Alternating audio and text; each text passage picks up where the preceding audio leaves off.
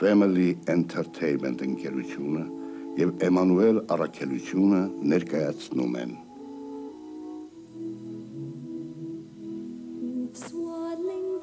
Պատկերազարդ պատմություններ Աստվածաշնչից։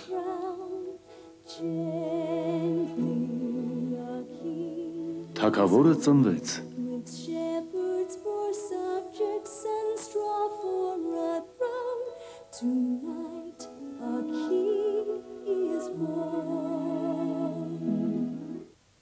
Երուսաղեմ։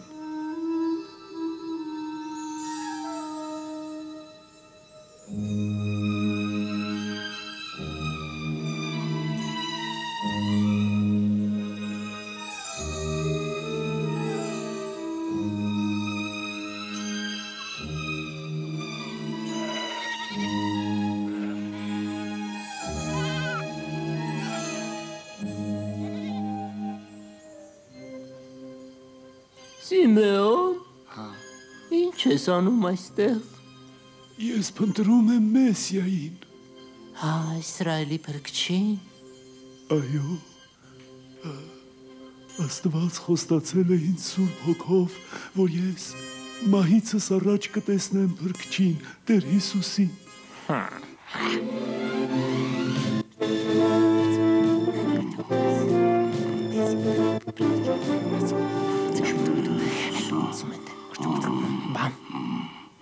Հիմարներ, նրանք դեռ Մեսիային են սպասում, ես եմ Մեսիան, հրյաների միակ թագավորը ես եմ։ Ուզում եք բան։ Ոչ, պետք չէ սպանել այդ ծերուկին, առայժմ, բայց եթե նա երբևիցե հայտարարի, որ գտել է այդ Մեսիային, հենց այդ ժամանակ ես կսպանենք նրան։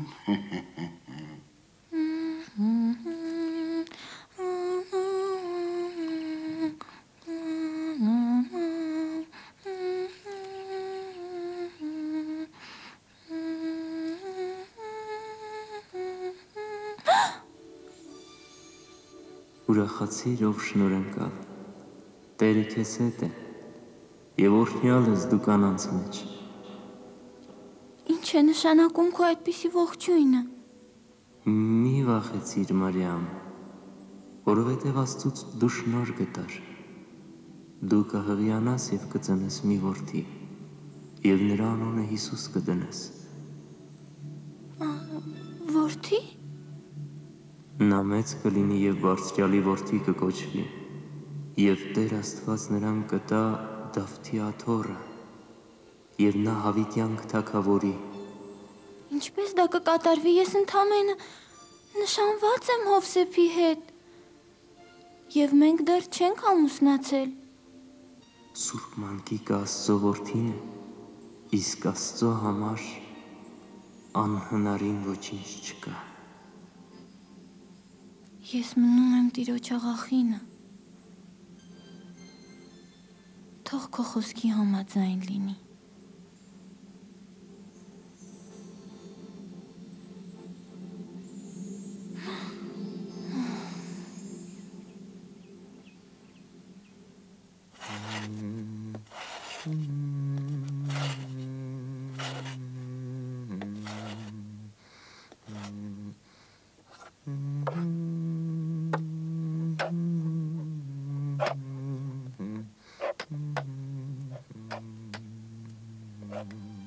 Հովսեփ։ Մարիամ, եկ այստեղ։ Հովսեփ, ես մի բան պետք է խոստովանեմ քեզ, բայց չգիտեմ։ Ես ամեն ինչ գիտեմ, Մարիամ։ Այս գիշեր հրեշտակը այցելեց ինձ, երեխայի անունը Հիսուս է լինելու։ Հովսեփ, ես այնպես էի վախենում, որ դու կզայրանաս։ Մենք կամուսնանանք, ինչպես որ որոշված է։ Ես երեխային իմ հարազատ որդու պես կսիրեմ։ Ինչ լավ է, որ Աստված քեզ ընտրեց ինձ ամուսին։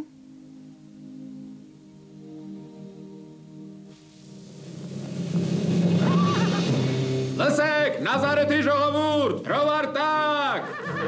Երուսաղեմի ժողովուրդ, Լսեք Օգոստոս կեսարի հրամանը, ամբողջ աշխարհով մեկ պետք է մարդահամար անցկացվի եւ հարկեր գանձվեն։ Յուրաքանչյուր մարդ պարտավոր է գնալ իր ծննդավայրը, որպեսզի գրանցվի եւ հարկ վճարի։ Մարիամ, Բեթլեհեմ քաղաքը շատ հեռու է այստեղից։ Բայց ուրիշ ելք չկա։ Գիտեմ, քեզ համար վտանգավոր է ճանապարհորդել։ Վախենում եմ, որ հանկարծ երեխան ճանապարհին ծնվի։ Այդ դեպքում դու երեքիս համար հարկ կվճարես։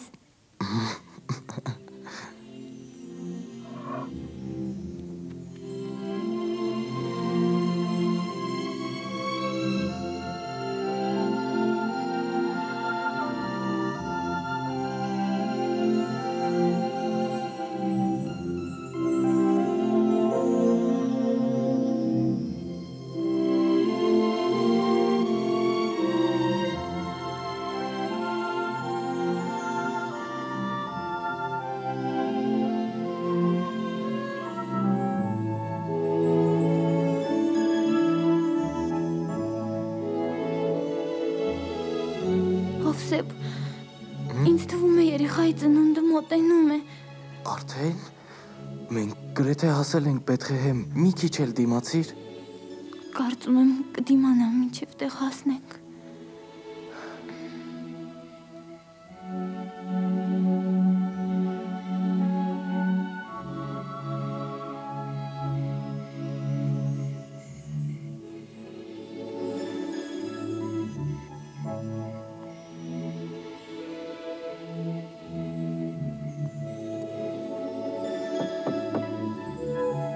Գնացեք էստեղից, ազատ սենյակ չունենք ձեզ համար։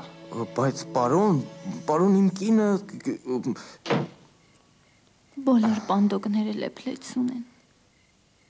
մի անհանգստացիր, մենք մի տեղ կգտնենք։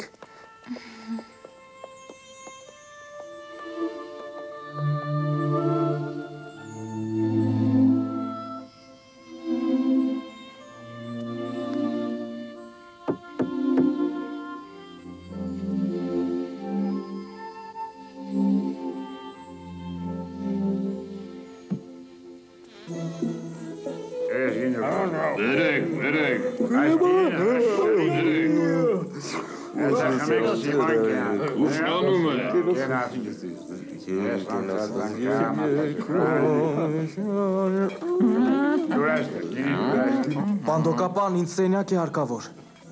Ինչ, ոչ, ներիր ինձ բարեկամս, տեսնում ես, լեփլեցուն է։ Պանդոկաբան, ուր է իմ խմիշկը։ Ներիր, ուշացրեցի, ահա, խնդրեմ, շնորհակալ եմ, որ սպասեցիր, ասեղ գցելու տեղ չկա, անգամ դրանը չեմ կարողանում մտենալ։ Դե ցտեսություն։ Գուցե մի կողմ քաշեիր ձեռքդ եւ ընդհանրապես։ Խնդրում եմ, պարոն, իմ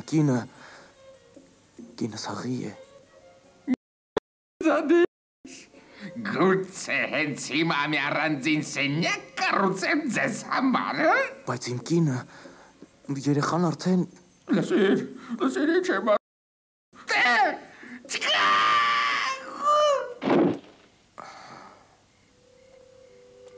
Երեխա։ Ասում ես երեխա։ Ասացիր նա արդեն ծննդաբերում է։ Դե լավ, իհարկե ես մի տեղ կգտնեմ ձեզ համար։ Այնտեղ կոնե տաք է եւ ով։ Այդ շենյակ չէ։ Իրականում այն նախոր է։ Մեր նորախորը բավականին լավն է։ Չնայած այժմ այնտեղ են մեր հյուրերները։ Իսկ ընտանիներին պահում ենք մեր հին գոմում։ Դա փաստորեն մի քարանձավ է, սակայն այնտեղ գոնե տաք է գործողոտել կամ… Շնորհակալ։ Ես ոչ մեկին չեմ կարողանում մերժել։ Այս մարդը ինչ է կատարում ես երկրում, այ մարդ։ Մարիամ, մի անհանգստացիր։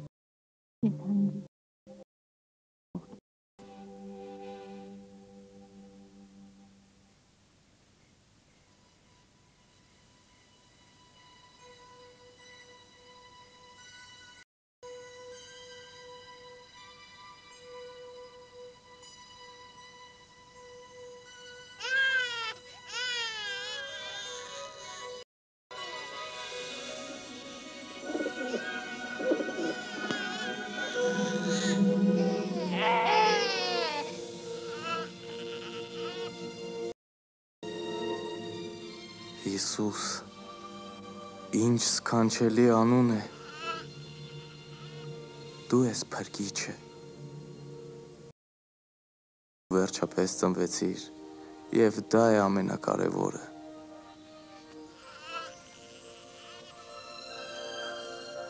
Հանգիստ քնիր, Մարիամ։ Ուժեղ եւ գեր տղա ես ունեցել։ Քնիր։ Տեսեք, որքան լույսեր են վառվում Բեթխեհեմ, հանդիսավոր չի եղել։ Լրիր, թաքնենք։ Պատկերացնում ես, թե հեռու տեղերից մարդիկ հետաքրքիր պատմություններ են պատմում։ Պատմությունները բոլորն էլ նույնն են։ Ճշմարիտ պատմությունները ձանձրալի են, իսկ նրանք, որոնք դուրս գալիս։ Նույնը ես կուզեի հիմա այնտեղ լինել։ Ինչ կարող ես անել, քո տեղը սա է, և հիշի իրադարձություն երբևիցե չի կատարվել Բեթխեհեմում։ Քնենք։ Հա՞։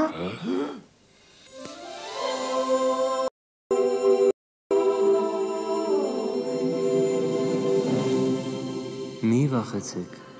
որովհետև ահա ձեզ մեծ ուրախություն եմ հավետում, որը ամբողջ ժողովրդինը կլինի, որովհետև այսօր Դավթի քաղաքում ձեզ համար ծնվեց մի փրկիչ, որը օծյալ Տերն է։ Դուք կգտնեք նրան, մսուրի մեջ խանձարուրով փաթաթված։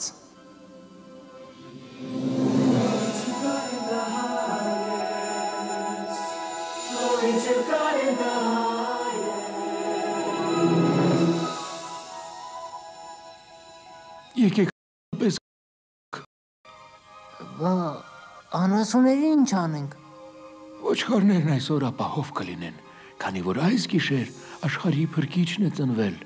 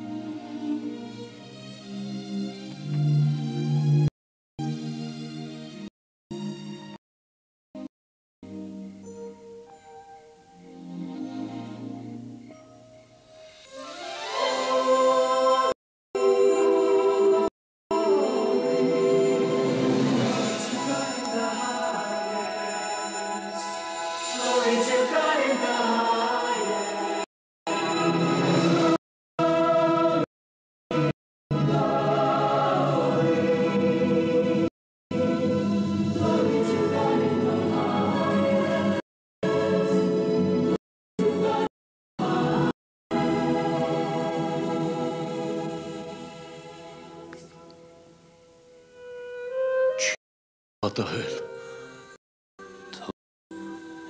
Ուզում եմ մեկ անգամ էլ նայել։ Ինձ թվում է, սա նոր աստղ է։ Մենք այս նշանի ենք սպասում։ Կատարվեց գրվածը։ Երկնային թագավորը ծնվեց։ Դուք ուզում եք վարվեք, բայց ես մեռնելուց առաջ ուզում եմ թագավորին։ Գնանք, մատուցենք նրան մեր ընծաները։ Մաքրագույն ոսկի Ավեսինիայի անուշաբույր կնդրուկ և Հնդկաստանի զմուրսը նորացայի համար։ Երկար ճանապարհ ունենք անցնելու։ Աստված պահապան մեզ։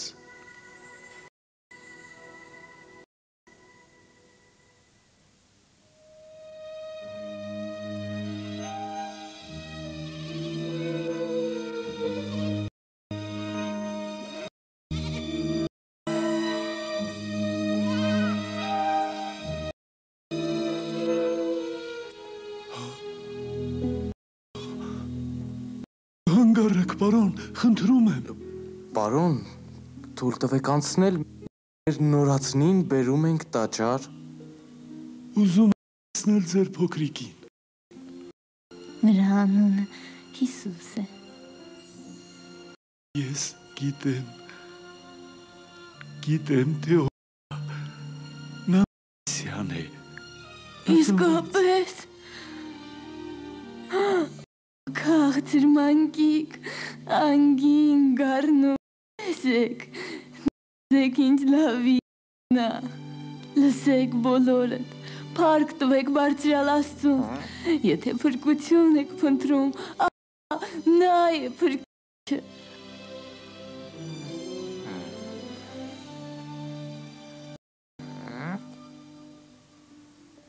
Տեր, այժմ թույլ տուր ինձ քանզի իմ աչքերը տեսան փրկություն։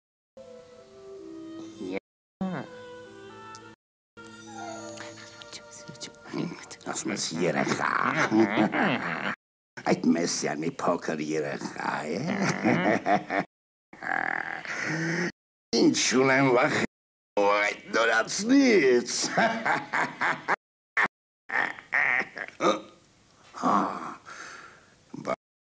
Երեխաները գել մեծանում շատ արագ, այնպես չէ։ Իհարկե արագ գել մեծանում, կարող ես իմանալ, թե երեխայի ծնող։ Գուցե իմանաս, թե որտեղ են ապրում, Մարդ։ Ողջույն, անկի ամենահզոր մանց։ Ինչպես։ Ինչն է ձեզ բերել էստին։ Մենք եկել ենք հրյաների մեջ փնտրելու նրանով ծնվել է թագավոր դառնալու համար։ Մենք արևելքում կանք նրա աստղը։ Եկանք երկրպագելու նրան։ Հրյաների նորածին արքան, սա հետաքրքիր նորություն է։ Կադուել։ Լսում եմ, արքա, ձեդ մեծություն ինչ կհրամայեք լսում եմ։ Լսեցի, թե ում եմ պրում իմ հարգան հյուրը։ Իհարկե, Մեսիային, այնպես չէ, նրան ով ծնվել է որպես հրյաների արքա։ Եվ որտեղ պետք է ծնվեր այդ Մեսիան։ Ծնվել։ Իհարկե, հիմա ասեմ, ուրեմն այսպես, սա չէ, ստեղ է, ուй, հիմա ասեմ, այստեղ է, Ողողված է մեղքով, չէ, իհարկե, սա է, նա է մեղքույը, չէ, սա է, չէ, կարծես թե սա է, այո, գտա, Բեթխեհեմում, Բեթխեհեմ։ Այո, գտնվում է Երուսաղեմի հարավում, մի փոքր քաղաք է, որն անվանում են Դավթի քաղաք, այստեղից այնքան էլ հեռու չէ։ Շնորհակալություն, դուք մեզ շնորհեցիք, գնացեք կամներս, գտեք այդ նորածին թագավորին և ինձ լուր դրեք, որպեսզի ես նույնպես եմ գալ և ակել նրան։ Ուրախությամբ դես թագավոր, խաղաղություն քեզ։ Խաղաղություն ձեզ, նոր թագավոր, ես եմ հերի թագավորը, ես եմ։ Ռուբ ջան,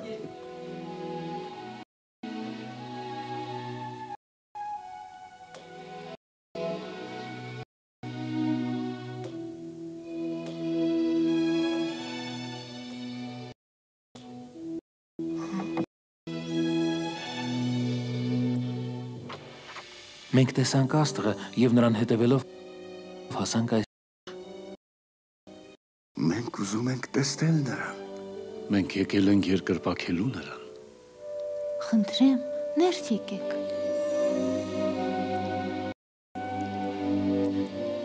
Նրա անունը Հիսուս։ Իմ Տեր։ թագավոր, ուսուցիչ,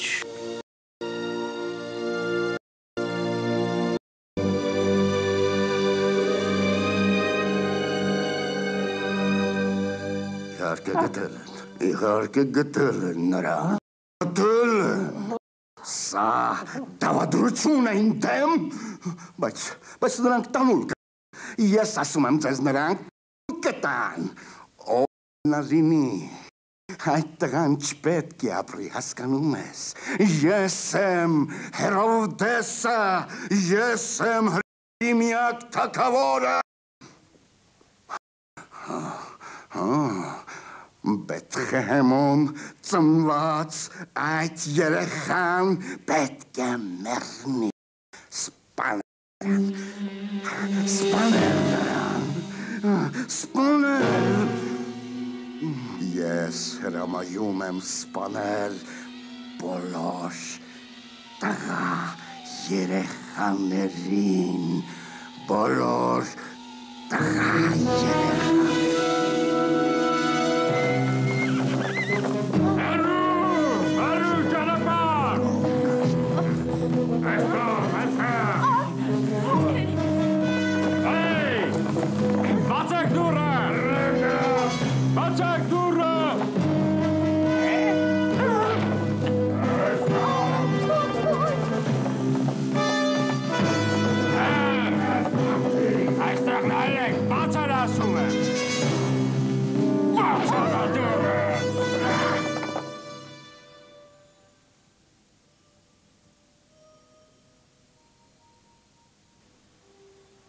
Հովսեփ,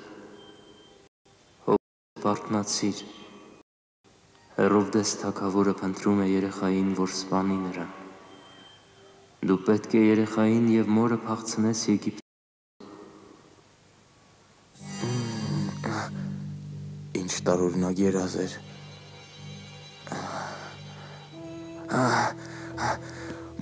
Պարտնացիր։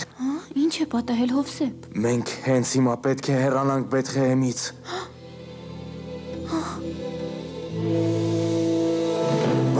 Բռնեք նրանց, Բացալեք, այստեղ նայելեք, բացալը զուրը։ Հիմա կբացեն։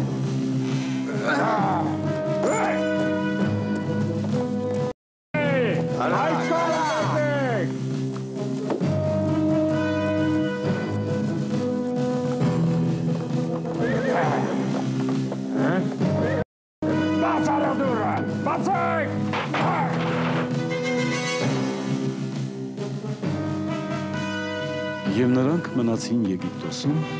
մինչև տիրոջ հրեշտակը Հովսեփին հայտնեց Հերովդեսի մահվան մասին։ Հետո նրանք վերադարձան Նազարեթ։ Երեխան մեծացավ և դարձավ հոգով ուժեղ և իմաստությամբ լի մի երիտասարդ, և Աստծո շնորհը միշտ նրա վրա էր։